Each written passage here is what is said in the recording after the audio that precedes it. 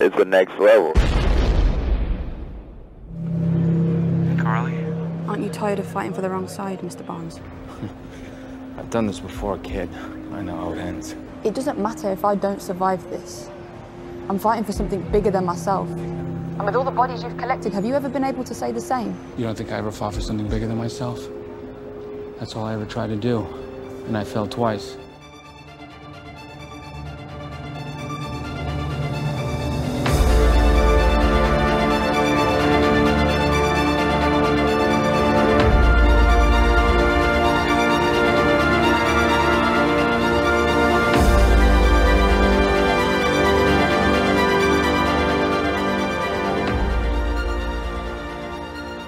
Hey, panelers, welcome back to the show. I'm Mark.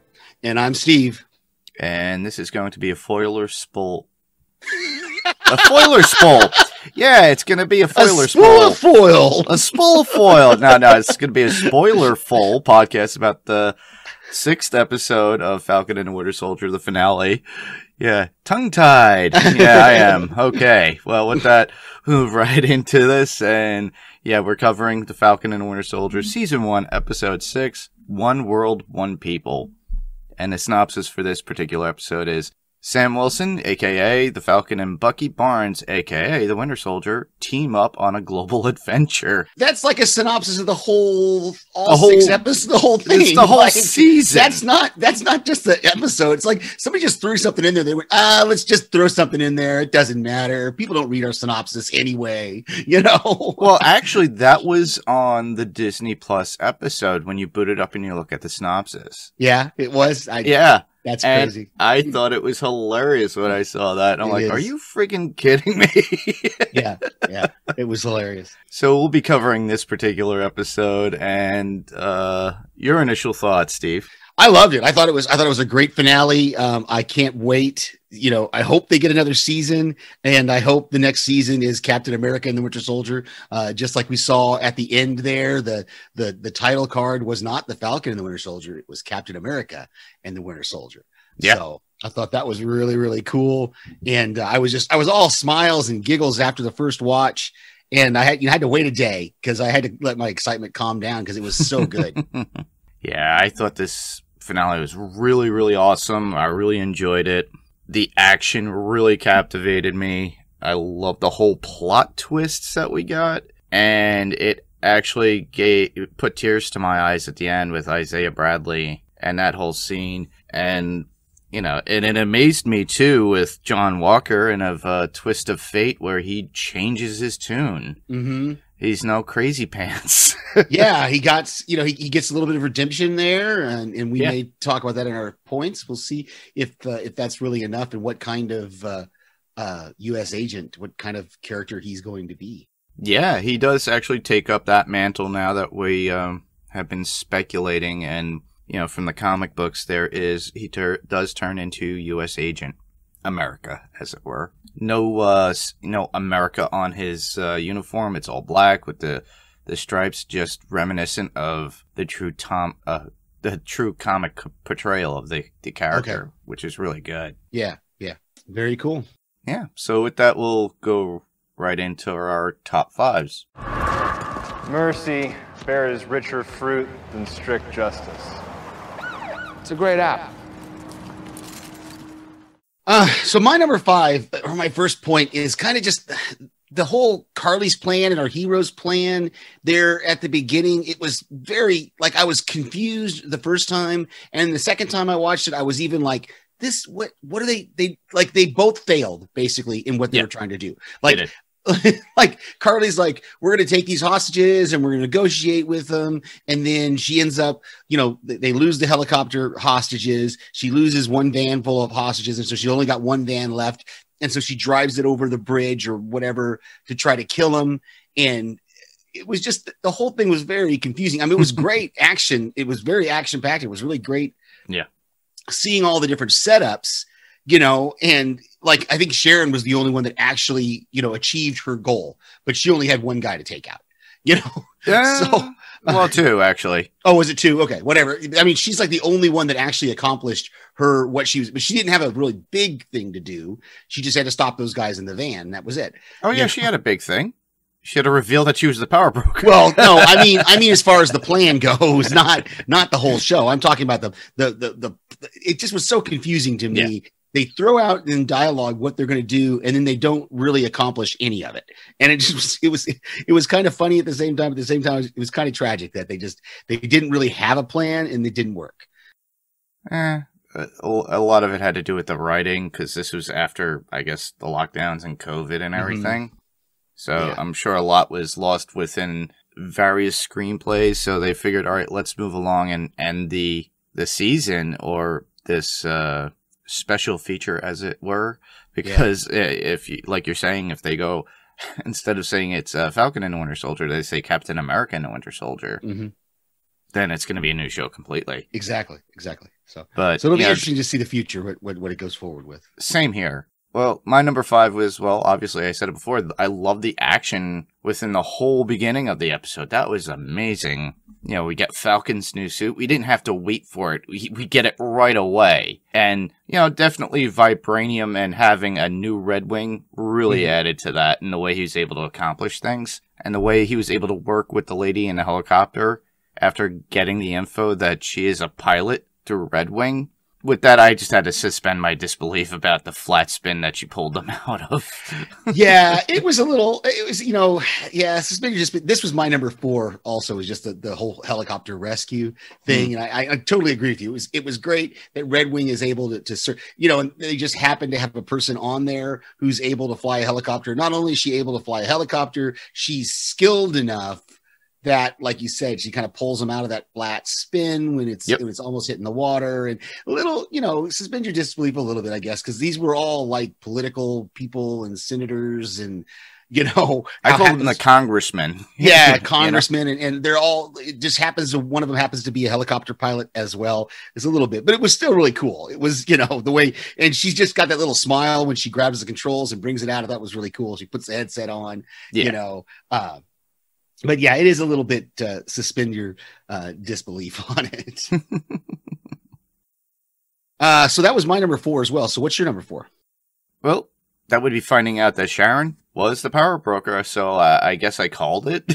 But then she kills Batroc, because Batroc, it's like, well, I'll just expose you, and boom, dead.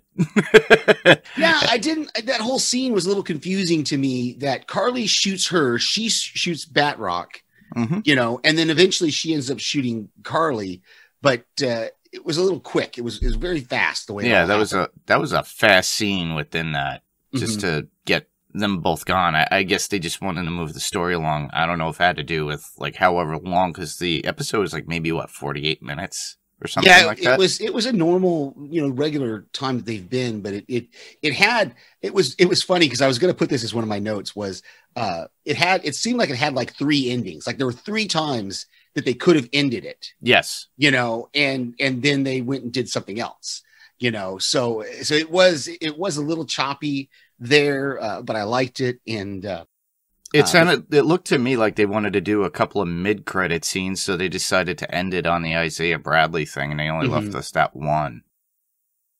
Yeah, they gave us the power broker, and I had that. This is my number 3 as well. Was Sharon Carter and the reveal of her being the power broker and all. But I thought it was kind of maybe fortuitous for her, because really, of all the people that were left, Carly was the only one who could have. Exposed her, so it was kind of fortuitous for her that she killed Carly as well, and then she gets her job back, and we have that mid-credit scene, that explains that she's going to get back into U.S. intelligence. She's on the phone I'm assuming she's on the phone with her assistant, saying, hey, line up our buyers. We've got some more. So I commented this on TV Podcast Industries, my voicemail that I sent them, that it's going to be an interesting turn, I think, for Emily Van Camp, because of course she's been, the character's been a good guy every time she's been portrayed on screen. And so now the future portrayals of her on screen are going to be, unless it's like a multiverse kind of thing and somebody else is her, but it's going to be interesting to see going forward her portrayal on screen as this kind of power broker, double agent kind of thing. Yeah. Yeah, I agree with that, because that was a twist compared to what they do in the comics with her. That's taking the character out of complete context of that, but it gives us something different than the comics, at least. It's a new character, a new structure. Is she bad? Is she good? Is she like, instead of a hero, she's an anti-hero because she's all out for herself? Yeah. You know? Yeah, it's like I said, it's exciting to see where, like you said, where it kind of goes. And we were both kind of last episode, we were both talking about it, how, it'd be, on one hand, they're really pointing the finger that she's the power broker. But on the other hand, they could twist it and make her not be the power broker. But I was really glad. I think I finally settled on being glad that we were all correct in the point, because I've been saying from the beginning, I was like, could she be the power broker? And you as well, from the very beginning, we've been like, she really has a lot of stuff. She's got satellites, she's got money, she's got, networks and connections. And so, that reveal that she was using the super soldiers as kind of her, her foot soldiers and that kind of stuff. And they broke away to be the flag smashers. So it is kind of unclear. I think it was either you or TV podcast interviews guys were talking about the fact that, why was the power broker threatening to kill them? If they were working for her, but they weren't, they had really broken off from working for her. So, in this episode, she says, you can come back and work for me again. And Carly's like, no, I'm not going to do that. So. My number 3? Yeah, I think that's where we're at. Yeah. Well, I loved the action scenes with Sam and his use of the shield while he's flying. That was amazing. Very, very true to depiction of what they did in the comics, which is really cool. And you gotta give him credit where credit's due, because he has no super soldier serum in him. And he's just a black man in a red, white, and blue suit, like he says during that little speech he gives, which is great. And I love that speech too, by the way.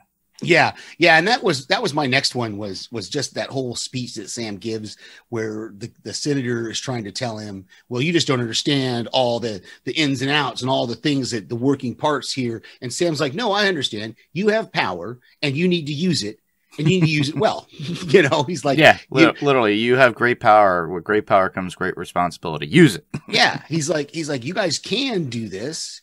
You can feed all these people. You can, work together and just do it. Just quit talking about it. Quit talking about the obstacles and start doing it. Yeah, so I thought that was really cool. Especially when the senator says, well, you have all these people blipping back and they're coming into houses where people have taken over, where they're relocated or settled into their houses that are refugees or thugs or whatever.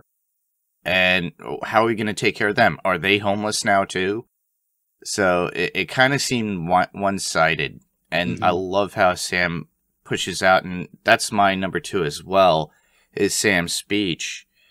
I think it is one of my favorite speeches in the MCU, as even including like the cinematic universe of what he had to say, and was so eloquent, so straightforward, and it really hit hard and hit home, because it talked about discrimination, especially how he talked about he's being looked at and how he'll be hated because he's a black man wearing red, white, and blue, donning the Captain America shield, and doing what Sam did. He doesn't have blonde hair, blue eyes, or white skin. He is just a man doing the same thing that Steve did. And he just doesn't care at that point. So people are going to have to basically eat it up and smile and deal with it. My feeling is, good. I wanted this for so long. And I was so glad because the buildup was so great. Yeah.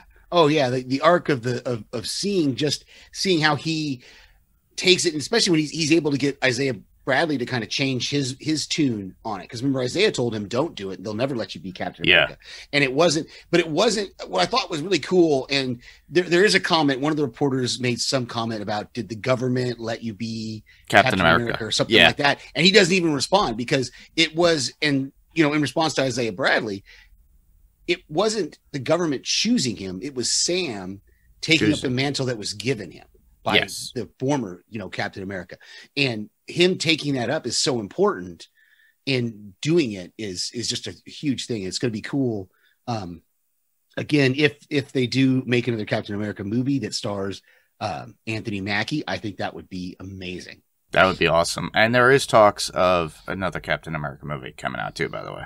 Mm-hmm. So I didn't put that in the news, but I forgot to put it in there. Well, I saw that headline, and this week earlier, but I didn't get a chance to research it to make sure it wasn't just people talking about it to talk about it. Yeah, because sometimes it could be fake news too. But Mm-hmm. I think with the response of Falcon and the Winter Soldier and how it's been, I think they're going to go through with it. It's just a matter of time. Yeah. Maybe they'll have another show like Captain and Falcon, Captain and Winter Soldier. So where are we at? We've jumped Number one. around. You're number one. My number one is, we already started talking about just the new Captain America. I was so glad, like you said, that they didn't make us wait until like the middle of the episode or something. We get it right away. Yeah. Carly looks up and she sees Sam fly to the building, and she goes, okay, he's here, do it now. And we get that, him standing in that broken window, and he's got the stars and stripes on his chest. He's got the shield on his back. He's got the red, white, and blue wings. It's just everything is just, it was just amazing to see that. And I thought it was really, and that's the guy, it's in my note, my quotes, where the guy says, who are you? And he says, I'm Captain America. And the guy said, I thought Captain America was on the moon. Oh yeah. Oh, that was great. Yeah, my number one would be Isaiah Bradley being brought to the Smithsonian Institute to the Captain America Museum by Sam, and to find the wing in there based upon his story and a statue of him, and explaining to the world that he was there and he was like another Captain America to the people, and what he did for his country. That had me tearing up. That showed a lot of respect, and I think it changed Isaiah's thoughts. I just love what he had to say to Sam, though, and he goes, so you're doing it, huh? Yeah.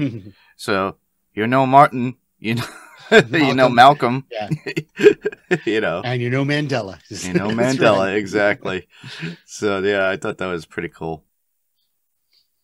Very cool. So that was that your number one, was Isaiah Bradley? Yeah. Okay. So we've got some notes. We talked about it last week that Walker's shield was not going to last very long, and it didn't. It got kind of banged up pretty quick, and finally tossed aside.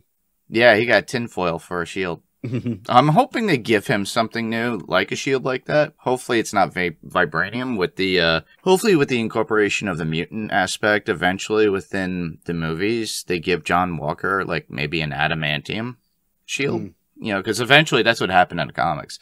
It was an adamantium shield that Cap had, and in the very beginning it was vibranium, but then they changed it to adamantium. One of my notes is the tools that Sharon uses within the episode. I just found them interesting. The mask that changes her face when she approaches Bucky, and then she uses that mercury vapor to just burn that guy in the car. That's the other two. Okay, you just answered my question. Okay, that I'll get to when we get down in my notes. Well, I'll do my note on this right now, because I lost count, and I about the super soldiers, because we started out, there were 8 of them. Right. And then Nico was killed by Walker. Carly was killed by Sharon. 4 were blown up in the truck. And that's only 6. And it leaves 2 more. And I just realized you just answered my question. Those other 2 were the guys in the van. Yes. That Sharon killed. So they're all dead. Okay. Ooh, that's I was so like, I don't know how I skipped over the fact that those 2 guys were part of the 8 as well. So that now totally makes sense. And that I understand why she did it. And that's much more clear to me now. Yeah. I love that Bucky got his superhero landing. I forgot about that. And then what's another one of mine is, you were talking about tearing up. On the second watch, I teared up when Falcon comes on the scene there, and that one old guy says, that's the Black Falcon. And the other guy says, nah, that's Captain America. Yeah. I thought that was so just spot on, that there are going to be people who are going to accept it. There's still going to be some people who are not, and he's going to have to deal with that. But there's definitely going to be people who, especially after that speech and everything else, they're going to be like, that's Captain America. That's the Captain America we should have had. It's really eye-opening for some people. Yeah. Next one for me, would be, I just love the car scene as well. You know, the truck where it's stuck up on top of the building with all the hostages. Mm-hmm. But Sam, with no super soldier serum in him at all, is able to push that car up with the leverage and help of his new suit and jetpacks. Yeah, I thought that was really cool. You could see the pain on him, but you could see Bucky looking down below. Even John Walker's looking up, going, "Wow!"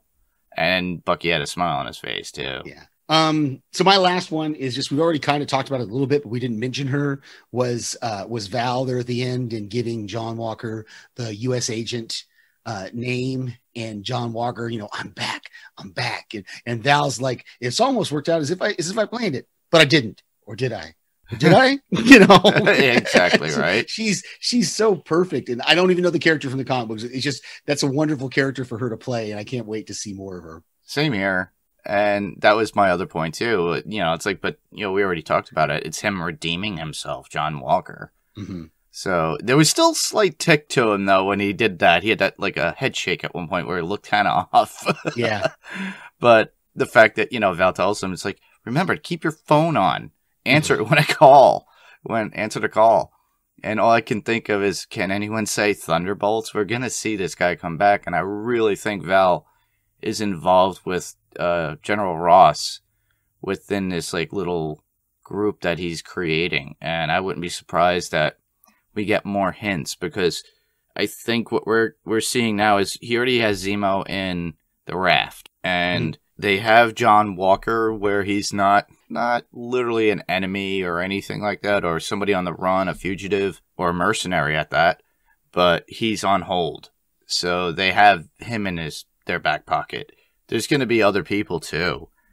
And I'm curious to see who they eventually grab for that group, because there's going to be a movie, but I don't think they're going to rush right into it. They're going to slowly build up a team, very much similar to like Suicide Squad, but the way Marvel does it, where how they built up the Avengers over the course of time with those ending credit scenes, and they're going to grab some of these characters. I wouldn't be surprised if we see the Abomination come in, because there's been talks about having him come back, but we won't know until we see the next Marvel feature, which would be Loki in June 11th. Yeah. Well, not feature, show. Yeah. So we have a couple of quotes. I think you had one more note. Did you want to talk some more about Sharon Carter, or have we talked all about? No, we talked about that. You know, Okay. You already stated it. How she was walking away. She answers the call. It's like we don't know where she stands. Yeah. It's going to be interesting. Like I said, I'm fascinated by these female characters that we're getting. So. Yeah. We already did one of mine when I said, when Sam flies in and he says, I'm Captain America. And the guy says, I thought Captain America was on the moon. And then that whole thing where Val, when she is talking to John Walker and his wife, and she says, things are about to get weird. So when they do, we're not going to need a Captain America. We're going to need U.S. Agent. Yeah. And so there's the birth of U.S. Agent. First one for me would be from Sharon. This is after Sam and Bucky bring her in, and she takes off the mask, and Sam was like, thanks, Sharon, for being here, blah, blah, blah. And she goes, yeah, I hear pardons aren't all that cracked up to be anyway. And then Bucky replies, depends on the therapist. Because, they're both skeptical about therapists, I guess. Yeah. And then the last one I would have would be John Walker. And he says, mercy bears richer fruit than strict justice. And that's just after they captured the other people. And Bucky replies, Lincoln? Really? And then Walker's like, great man, great quote. And Bucky's like, not when you say it. Very cool. So we got some feedback from our Facebook group. Yeah, we do. From Alex Baelish. And Alex said, you can say what you want about Disney, but they give the right amount of fan service in their original content that keeps the diehards happy and bring in new viewers. What a great ending to a great series. As someone who didn't watch all 1,000 MCU movies, I know I probably missed some context while watching what what did he say? Watching, that's what the podcast is for. But that's what the podcast is for. I loved how in the end, Falcon, Cap, and Winter Soldier, Bucky Their relationship was so imperfectly perfect. I also love that fake Cap, U.S. agent, got his redemption in the end. He got such a raw deal, and his struggling of doing the right thing, and yet in the end worked with them to defeating the Flag Smashers. I hope they get to develop him more. Yeah, same here. The after credits never disappoint. What is Agent Carter up to? In the end, this shows us that good evil versus evil is perspective, and winners write the history. Very true. Yeah, Very yeah. true. And then we got one from Eric. Eric Stipe says, I think the finale was the best episode of the season, and that in general, the show impressed as it got on. It was really good to finally see Sam as Captain America. His outfit was pretty dang cool, and it looks like the comic come to life. I'm sure that's what he was trying right there. Yes. I had a number of problems with this show, the Flag Smashers most of all, that I just chalk up to poor writing. When the antagonist isn't well set up, which is my opinion here, it makes the protagonist struggle against them harder to find interesting, which at least was my case. I think I also struggled with my expectations for the show, as I was hoping to spend most of the show with Sam as Cap. That is on me, though, as I guess I still haven't learned to always go in with no expectations. However, the pacing ultimately made sense, as I really liked where each character ultimately ended up in their arcs, and I'm excited to see where each one goes next. The show also gives me things I did not know I wanted, such as Sam and Bucky fixing a fishing boat. Seriously, I could have watched 6 episodes of Sam and Bucky in a show called This Old Boat.